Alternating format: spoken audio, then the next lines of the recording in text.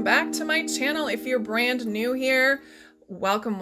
Leave a comment below saying you are a first timer, and I will definitely give you some thumbs up and props for being here. If you are a regular old friend, as I may say, welcome back. I'm so glad you're here because I've been noodling on this idea for a video for literally a year, and I finally got enough gumption to pick 1 week in July, that would be this week, the week that this planner was released, because I was really energized by this planner. I said, oh my goodness, there are so many possibilities within this planner, not just the large one, but the small one as well. And if you want to walk through a full walkthrough, I'm not going to do that right now. I'm going to go ahead and put a card up in the corner and link it below on the walkthrough of this planner, because it really is a special thing, not only because of the way it's designed, but the way you can use an undated planner. And that's what this is. It is a 12-month undated planner. The differences between this one and this one is the layout. This one has a vertical layout, which means that it's in columns here. This one is a horizontal layout, which, you know, obviously has these sections here. I love horizontal planners after working in them for that week that I have chosen. I'll get to them in a second. You guys are so patient, but I gotta talk. So if we talk about our undated planners and how we can use them as a dated planner, clearly, right? So my first spread here is what I wanted to do is duplicate what I do exactly in this planner and this. So I wanted to see what it would look like in a vertical versus a horizontal. So the content is exactly the same for the most part, but so Monday, all of the things that were on Monday are right here. I really wanted to test the waters, see how to divide the space up. And I was really surprised. But wait, I love the extra tidbits that an undated planner can give you. So idea number one use, obviously, to use your undated planner is as a shocker planner. Yeah, okay, so that really wasn't number one. But I just wanted to tell you that's how I started. Number two, you can use your undated planner as a book notes page. I am one of those people that reads a little bit out of each book every now and again, unless it's like totally compelling. I have to keep interested in it. So I have it divided here in this column. So I have the book title, obviously this is Where Hope Blooms. And then on this other column, I have several different things. It depends on the type of book. So this is a fiction book. But I can extract a lot of the information from a fiction book and apply it to my life. So I was writing about one of the characters, and I was doing a little bit of self-reflection on how is this character like me, and how am I the same? Am I different? If she's feeling this way, would I feel this way? How would I act in this situation? So that's one way of looking at your book notes, kind of like making it a journal kind of a thing. Now this book next on Tuesday, the 16th, was 5 a.m. Club. It's about getting up early and being more productive in that time of space. And this is more of like a self-help book. So there were a lot of quotes in it. So as I was reading those 22 pages, and I do have that down here, page read 22, just to keep myself motivated for, oh, look, I read 22 pages. How exciting. So this is more of a quote. So there's different ways in which you can approach different types of book in your book notes. And here's another one. And I put this check mark box there because I was always reading Sleep and Your Kids. It was like, okay, cut the caffeine out, no TVs in bedrooms. It was just a really great reminder, a checklist of things that you can do. And then you can use this notes section down here of this horizontal as extra books that you could read that were suggested, or on the flap it has, you know, different authors. So there's lots of different ways that you can use this space. On the next section is memories. Of course, we all have memories, but these are not present memories. These are past memories, like way down the road. So what I wanted to do is to take a topic for each day. So I have heritage, tradition, music, food, planner, friends, art, and time, and family. And I just divided that, and I thought about memories of my heritage, stories that I had been told, traditions in which are a part of any family. And so I was just kind of, you know, putting the cogs back a few years and remember all those awesome things about music, about food and how much I miss donuts and what my favorite snack is at the pool. I remember having nerds as a kid at the pool, like being sopping wet during the lifeguard break. So things like that. It's really great to bring back those memories so I can reflect on these things So that's idea number 3. And you can fill up an entire dated planner with just memories. Let's turn the page to the next one. This one I would call my errand list. So every day on that week, and yes, it is the same week. So I did all of these spreads in that one week, by the way. So I've got this July 15th all the way to July 21st. And I talked about my places that I needed to go. So I did highlight those. So I've got Old Navy, Walmart, Sam's Club, blah, blah. And then things I needed to pick up. You could always add a shopping list here on the bottom. You know, put some fun stickers in there. Because not only is that a fantastic space filler, if you get done and you're like, woo, this is a lot of space. We all have extra stickers. Use them up. Enjoy them. And I'm enjoying them in here. So let's turn the page to this one. This is what I would call my communication log. For that week, I kept this by my computer or by, you know, which is basically my home base besides my office desk where I plan, which is where we're at right now. I kept notes of the phone calls coming in or leaving or coming out, meetings that I had, basically what I call communication, which is why this is. So I also talked about what next week, the things I need to get done, that, you make the phone call, you leave a message, they don't come back for next week, things to check up on I've got there. Because I remember my mom when I was a kid, she would have a sticky note by the phone, you know, the wall phone, and she would write down exactly who she talked to on that certain day. I thought that was like really silly at the time. But now that I'm almost nearing her age at the time that I remember that, now I get it because I can't remember anything. This is a great place to meal plan. Why not, right? I am feeding 6 people pretty much every day, 3 meals a day. So I have it laid out from breakfast, lunch, and dinner on each day. Lots of space for you to either add, you know, all the other parts of meals. So I could say enchiladas. But I also would like to say with salsa, with olives and sour cream and extra cheese, just in case I can't remember all of the parts to it. It's like Thanksgiving dinner. You get sat down and then all of a sudden somebody says, where's the gravy? Well, yeah, you get a little overwhelmed sometimes. So if you write it down, hopefully you'll remember.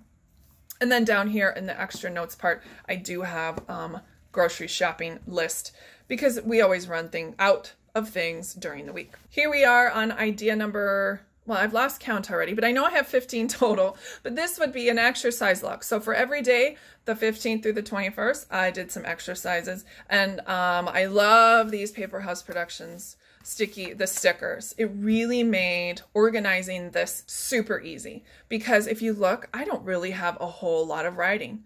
I could just stick how many steps I had, the 10,000 steps, sticker done. Water, sticker done. That's what made it easy, is the pre-planning.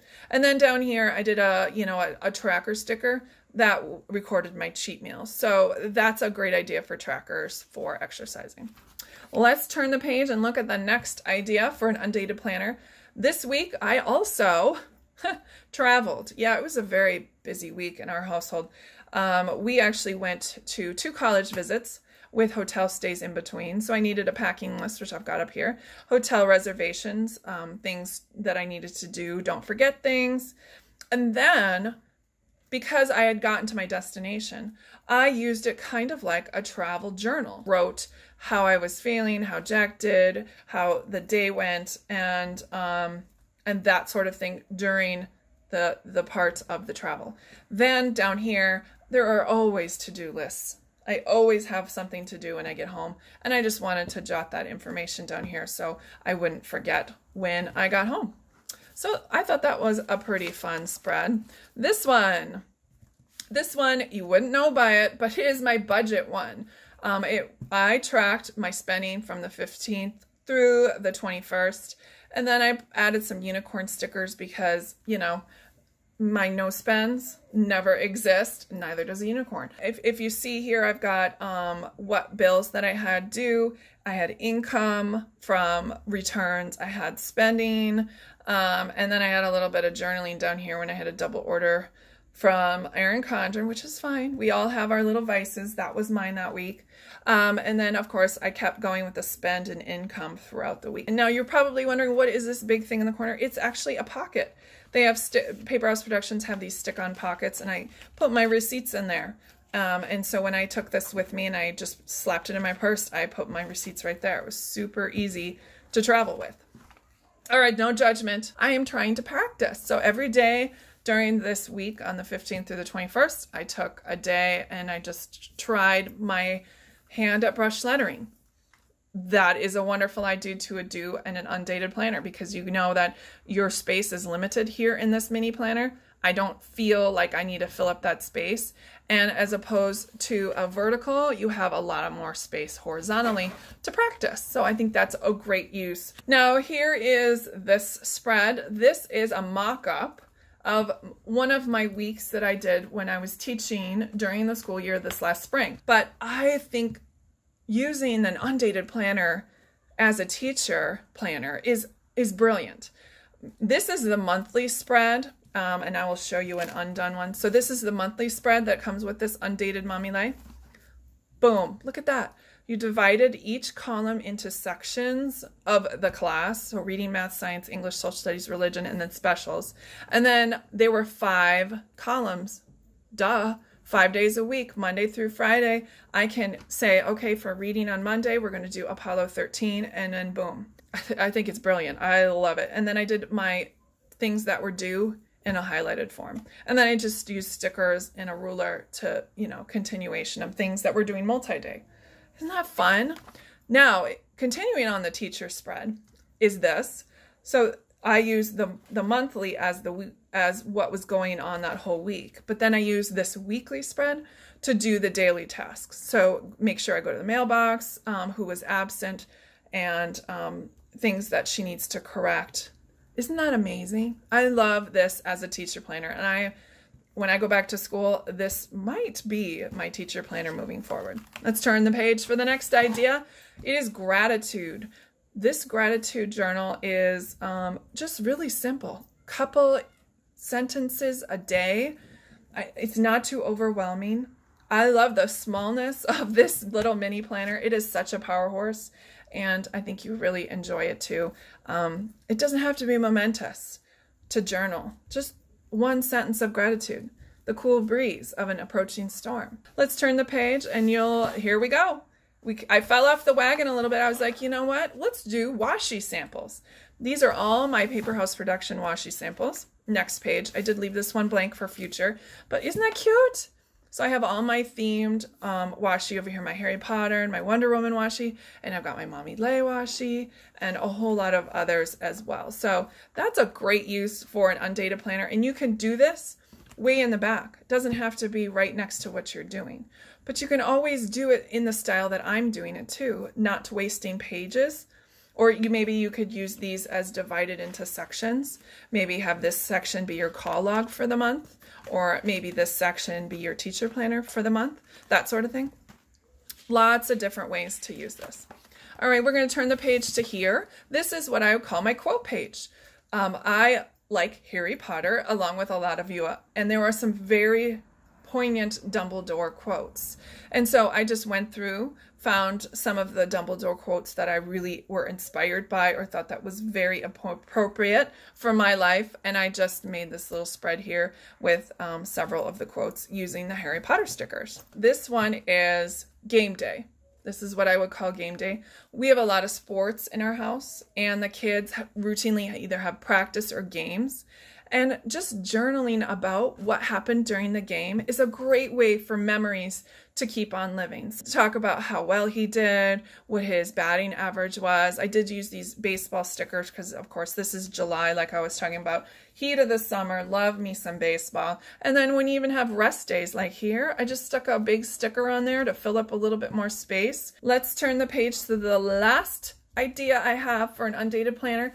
This is what I would call my book list. And I have divided them into sections: nonfiction, history, fiction, and then, you know, I can even do categories. So like these are all the Elizabeth Gilbert books that I'd like to read. So there's many different ways to categorize your book list that you can use in your Undated planner. And you wouldn't even know that this is an Undated planner, literally, because it looks like a notebook. Because once you covered up strategically some of those dates, you would never know. Now, I do have more ideas that I have not gotten to yet for an Undated planner. Obviously, I have the memories.